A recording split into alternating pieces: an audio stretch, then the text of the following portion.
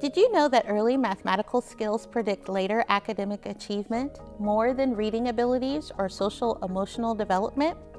Research shows that entering kindergarten with strong early math skills is the best predictor of 8th grade academic achievement, regardless of race, gender, or socioeconomic status. We summarize the strategies and tools for success in a helpful guide entitled Mathematics Matters for Families. The Guide for Families contains information, resources, activities, and helpful questions for families. A common misconception is that mathematics is learned only in schools. In reality, math is learned everywhere, all the time, starting from the earliest age. Without even realizing it, a child who is comparing sizes of toys, building with blocks, reading books about astronauts, or cooking alongside family is doing math. In the past, much of mathematics was taught in a lecture, drill, and practice style. Students were required to memorize their facts, and some adults recall receiving punishments for being slow. Research has shown that these methods cause many adults to fear and dread mathematics. Our priorities in today's classrooms have shifted from emphasizing the memorization of facts and procedures to increasing the understanding of math skills and concepts.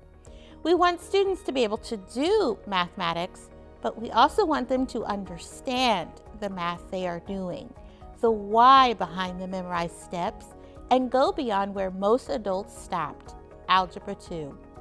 As educator Sheila Scarborough points out, mathematics has not changed. But what has changed and caused parents a lot of stress are the new brain-friendly strategies and visual or hands-on tools being used in classrooms today. Ultimately, messages we give our children regarding the latest instructional methods can change their academic performance dramatically and perceptions about their ability to achieve. Many parents and guardians feel inadequate or not prepared to assist when they hear their children saying, "I need help, I don't get it, this is going to take forever," or they do not know multiple strategies to offer guidance beyond the standard steps they learned in the past. Brain research shows that the messages students pick up from their parents about math and their parents' relationship with math can also change students' math learning and achievement. Pause and take a deep breath before answering. Children need to know that the adults in their lives truly believe in them and to be reassured that research shows that mathematics is a subject that anyone can learn with hard work and perseverance. Again, the goal is both automaticity and understanding. Automaticity is students' ability to effortlessly recall a fact. Since 2010, our instruction has been designed to build your children's mathematical understanding to the point where they can automatically explain it to anyone, orally, in writing, through a drawing, and with hands-on tools. The students are flexible thinkers who can confidently solve complex problems in multiple ways. Students must experience and interact with a concept to develop a true understanding. The opportunity to touch, write, and draw should be available with each and every mathematics topic possible, and just not in the primary grades. The majority of our students in the United States of America are getting far too little experience touching math and drawing key concepts. Without utilizing these brain-friendly and developmentally appropriate methods, students may suffer a lack of long-term understanding that helps build the foundation for later math concepts. All students move through a developmental sequence, and many need the physical and visual representations for a longer period than is often provided in the time frame of a school day. Be creative and use common objects around your home to explore math, such as dry pasta, bolts, grapes, ice cubes, pom-poms, buttons, or cereal. Students are expected to explain their thinking about each mathematics topic, which is a demonstration of the highest level of knowledge. If you cannot explain something orally and in writing, you do not understand the concept fully. Therefore, patiently listen with the intention of learning from your children and giving them the opportunity to practice this important communication skill. Parents, guardians, and caregivers are not expected to know all of the answers. Ask supportive questions like, describe a new strategy that you learned. Can you teach it to me? You can find additional questions in the first and second page of the guide. A kindergartner or first grader may show you multiple ways to represent the number 5 using snap cubes, drawings of the objects such as the one seen here from Ms. Barton's class, or writing the numbers for addition or subtraction.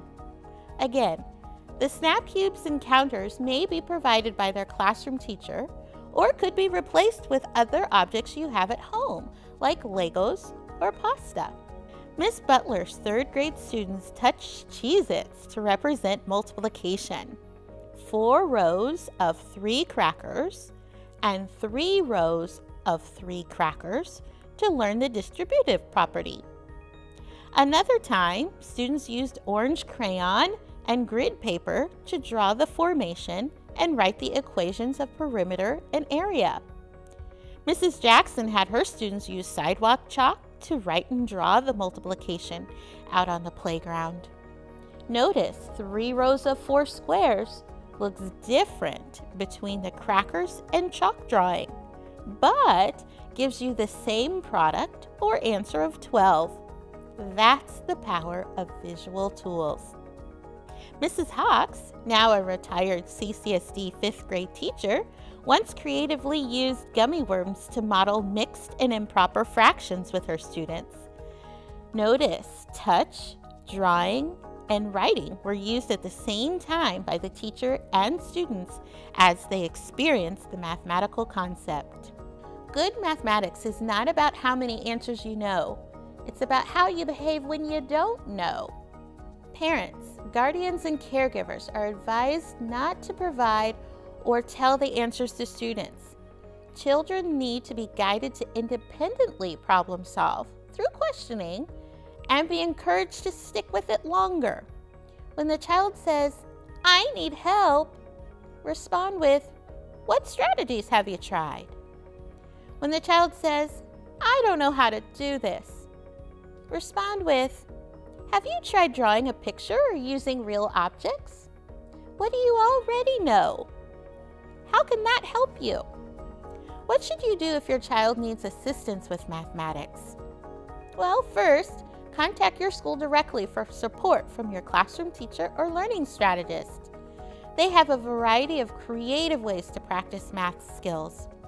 Ask about your school's online programs and personalized resources that are available for your child. Academic assistance is also available at your neighborhood library branch and Boys and Girls Club.